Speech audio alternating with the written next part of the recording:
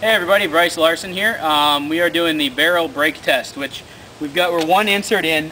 This is how much paint we've shot through the first insert. It's about 3,500 rounds. We wanted to make sure we had our system in place before we did the intro video, so we did our first insert, the first barrel size, just to make sure that we were working the way we wanted to be. Catch rig, pretty similar to what we did in the efficiency test. It works pretty good. I'll chop in a piece of the video of this thing catching paint. Paint's messy, but we're saving a large portion of them are not breaking, which is going to make cleanup way easier. Don't know if the paint is worth saving. There's a ton of shell in there. We'll see what we do. So this is our catch rig. Obviously, so we've got the car wash strips, some plastic ones in there, there's some towels, and then heavy canvas at the back. It's working great, except when Gordon misses, like that pink one down there. That was the first test. Doesn't stop those. That was my first shot of the day, okay? I'm sorry, I was hip shooting.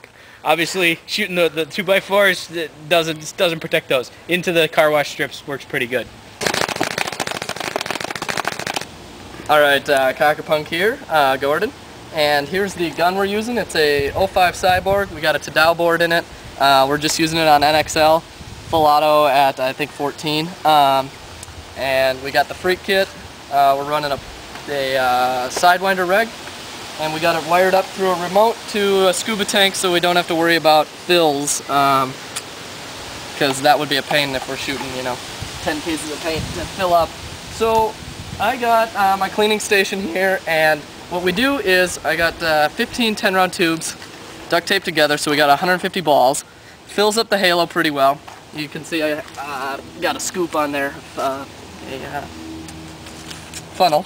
And then after I shoot, or if I see a break, I stop shooting immediately, and then we take the hopper off, feed the balls into this, and then count them. So we count, and then we subtract that number from 150, and we know exactly where in the string of shots we broke a ball, and then we record that in our data sheets. We've been chronoing each new one at about 285, yeah, other than all my miscellaneous cleaning gear, that's pretty much this. Okay, so the most important thing we found on this test is that you need something to clean up with. Regardless of whether the ball's breaking or not, we're handling every single one while we're tubing them up. This is a sloppy test.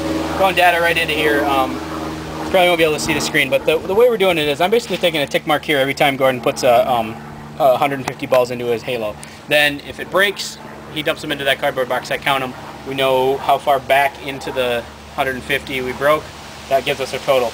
What I'm doing is I'm recording a number in the spreadsheet per break. So if it's been 300 rounds since the last break, or 92 or 819, and then I'm marking next to it the difference between the barrel break and the chop.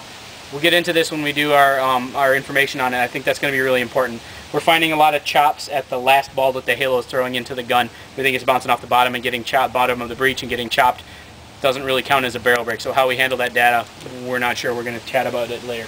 So yeah, we're filling here out of this cardboard box. Same 150 rounds. I hand those off to Gordon. He dumps them in the gun. Everything's good. That's our methodology. Hopefully it should get us pretty interesting information. As I said before, we started by doing the first one, the 679. We wanted to make sure the rig was working and make it consistent and find out how many shots we're going to need to do to get good data. We put just under 3,000 rounds through the 679. We'll see how many rounds we need to get through the other size inserts in order to make a useful product.